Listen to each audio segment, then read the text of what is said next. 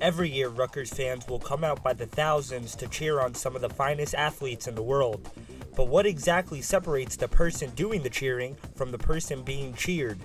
What separates a good athlete from a great one? I'd say the difference between an elite athlete and just being an athlete, you really have to have a driving force.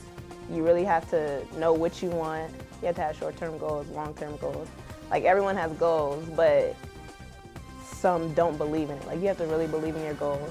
And you also, like, when it comes down to practice time, you have to work hard. You can't complain.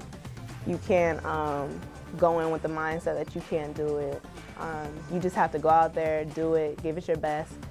And like Nike says, train like you're second. So, like, you train like you're second, but compete like you're first. So I think that's what really separates an average athlete from an elite athlete. Like, just being disciplined and knowing what you want, how to get there, and knowing that in order to get there, you have to work hard. PsychologyToday.com says that the level of athletes is dependent on 5 categories, and most of them have nothing to do with physical talent. These categories are drive, confidence, calmness, focus, and emotions. I think it definitely takes just personal development. Like, you have to make sure you take the time out to put in practice on your own when nobody's watching, the coaches aren't watching. You have to take the time, the commitment, dedication to make yourself better than the rest, because when they're not training, you got to make sure you're training.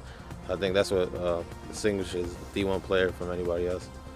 According to CBSNews.com, the average Division I male athlete devotes 39.1 hours per week to their respective sports during the season, and female athletes are shown to devote 35.5 hours a week to their sports during the season. The numbers almost equal the hours needed to fulfill a full-time job. So the next time you hear someone say that playing a sport is 90% mental, maybe you'll agree. Reporting from Rutgers University, I'm Anthony Rodriguez, RUTV.